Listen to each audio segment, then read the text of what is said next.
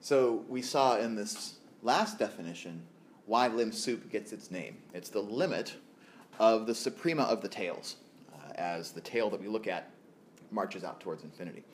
And so because it's defined in terms of a limit, because there is a convergent sequence, namely the sequence of the suprema of the tails in play here, then there should be a way of defining Limsup that looks a lot like the way that we define limit of a sequence. Going back to our four-stage, four-clause definition of convergence, right? For all epsilon greater than or equal to 0, there exists a capital N natural number such that for all little n's greater than or equal to capital N, the absolute value of Sn minus L is less than epsilon, right? There should be a version of this definition that looks like that, because a Limsup really is a limit. It's a kind of limit. So here is our definition that looks an awful lot more like a limit than it does a supremum. And what I actually am going to do is I'm going to blur out part of this definition real quickly. And I just want to look at these four clauses. Right? For all epsilon greater than or equal to 0, there exists an n, which is natural, such that for all n greater than or equal to n, we have Sn minus L, where L here is the Limsup, is less than epsilon. My first question is, what's different between this definition and the original definition for convergence? There's one element that's missing. What's missing from this definition is it's missing the absolute value on Sn minus L, right? If I slap an absolute value sign around that difference, now I'm not defining Limsup at all. I'm defining the limit of Sn as n tends to infinity.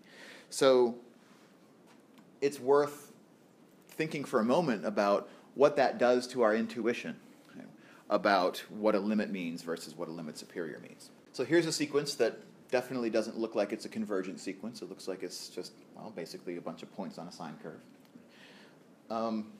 And it's another example of a sequence where I think if I look at the numbers on the axes over here, it looks like probably the limit superior of this sequence is equal to, if this is minus 2, 0, 2, Limsup is probably equal to 1, again, I would guess, right? If I just, again, kind of take the tops of these crests, it looks like the tops of the crests are actually equal to 1. So we end up, if we choose the sequence 4 plus 16k, if I take the 4 plus 16kth terms of this sequence, the 4th, the 20th, the 36th, and so on, it looks like all those are actually equal to 1. So the limit of that subsequence would be equal to 1. But let's think about for a moment why it's not true that the limit of the sequence is 1. If the limit of the sequence were 1, then it needs to be true that for any epsilon that I pick, no matter how small that I want to make epsilon is the radius of this little strip, that the terms of this sequence are going to enter that strip and never leave past some capital N. Right? Some tail of the sequence will be entirely contained within that strip. And that's not happening for this sequence, because even though this sequence does enter into that strip quite often, right, it also ends up breaking out of that strip just as soon as it entered, basically, right?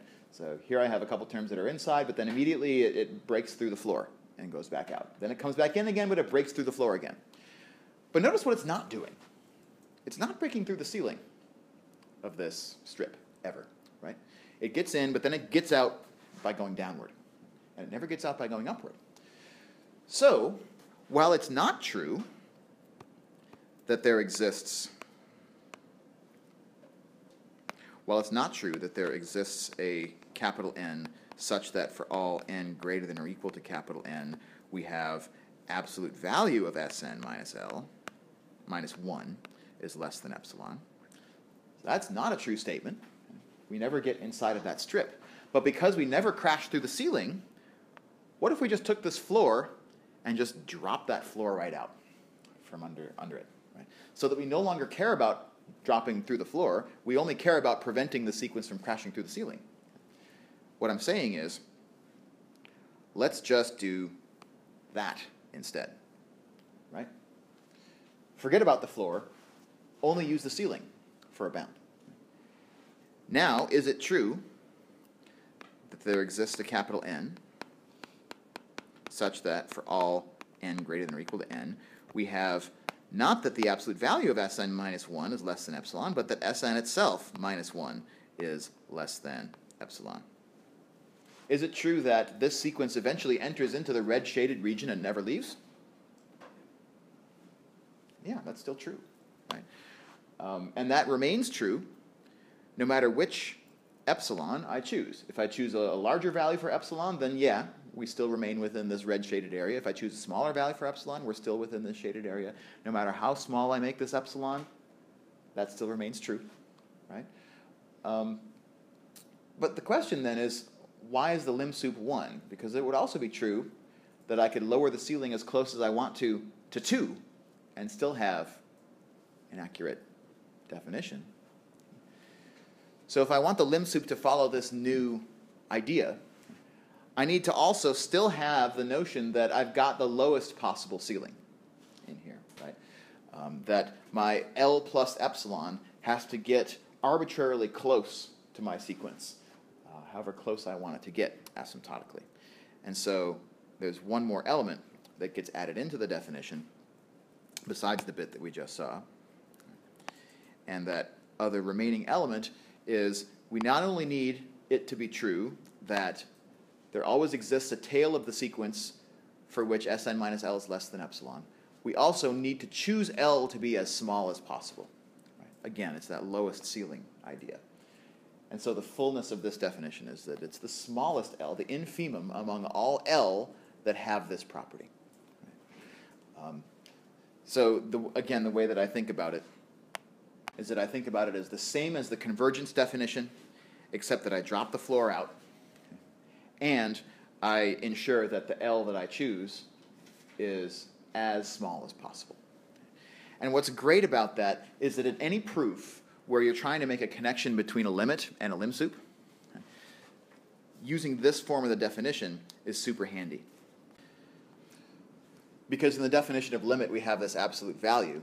That absolute value means that the quantity Sn minus L has to be bounded between plus epsilon and minus epsilon. And we get limit superior and we get limit inferior by choosing only one of those two inequalities. Limit superior for Sn minus L less than epsilon, the top side, the upper bound, and limit inferior for the lower bound on the lower side. Minus epsilon is less than Sn minus L. And so using this form of the definition makes it easier to make those connections.